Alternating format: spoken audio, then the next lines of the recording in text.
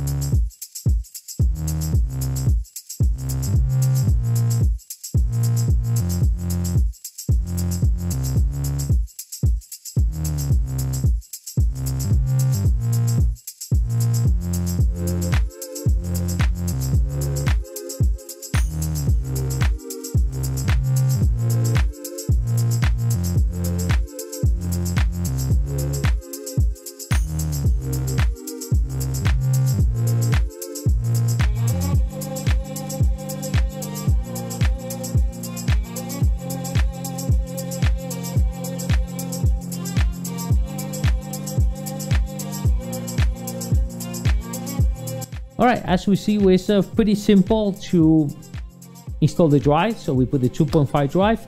So on this section now, we're going to go and format the drive and transfer some of the MP3s. So I'm going to show you that right now. Alright, so we are ready to activate the hard drive or format the drive.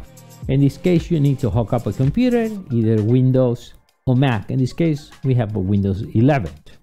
So we're going to connect the USB drive and connect it right in your computer. That will be the same way if you're going to be running Virtual DJ or Serato. That's what we're going to connect it. We're not going to load any software. So at this point, we're going to bring this down and we're going to click source. And then we click the computer. That's the way if you want to use an external software, and we click yes. So now it's activating and the computer will see like I installed a brand new drive. So what I'm going to do, we're going to go and search for hard drive or drive initialization. So we see it right here, a create or format hard drive, because I already searched for it. All right, I will put the screen right there. And if you see, it actually detected. So we can initiate the drive, but I'm going to put cancel right now. I'm going to open the screen, and I can show you right over here, we allocated, it's 2 TB, a little less always is that.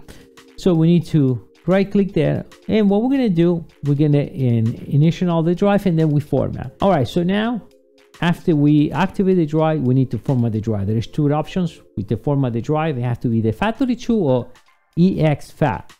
So in this case, then we're going to be using exFAT.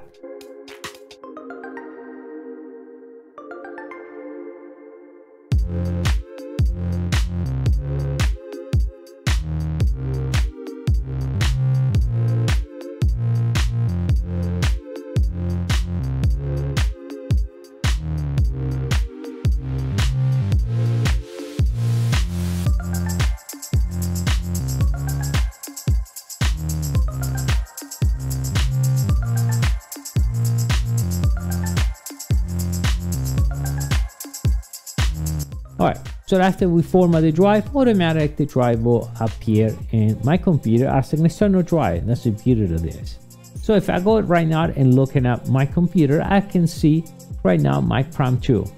Now, this is mentioned for the second. In my case, I do have an external drive for the MP3s. That's pretty simple. I can grab it from the external and bring it in, or grab it from my computer.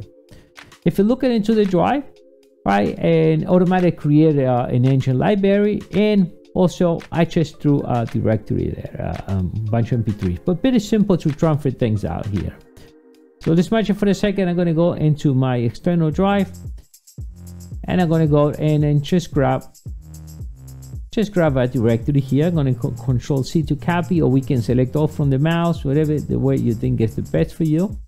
At that point, I'm going to go back into my Prime, and I go Control C and copy it over. So it's going to copy now the MP3s right into the Prime 2. All right, so it's right there. So what it becomes a super info to transfer music from your laptop or desktop right into Prime 2. Super easy. Now, since we're going to use a standard long, so I'm going to go ahead and exit this out. Let's change the screen so we can see that. So I'm going to exit that out. I say yes. So now it gets disconnected, the system is resetting, and we will to see the local drive. All right, so we are ready. So if we pull the menu down, right, and we click source, now we can see the internal drive. All right, and if we go right here, we see Prime 2.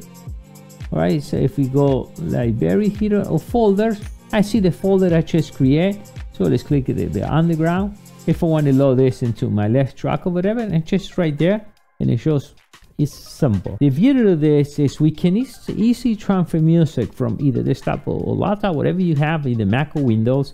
If we can easily transfer it into the internal drive. Right, in this case, we use 2 terabytes. You can put more if you want. I think that in this case, it's super easy to do that. All right, guys, so what I'm going to do now, so you guys don't go crazy trying to search this while you get all these things I'm telling you right now, I will leave the link right below this video so you can make it yours. The Barracuda drive and the controller, I will leave all the links right below this video. And remember to subscribe to MEDIABOXENT. Why? Because we're going to bring more digital equipment, more tech that will help you into your next project to become a super DJ. And I'll see you next time. Bye.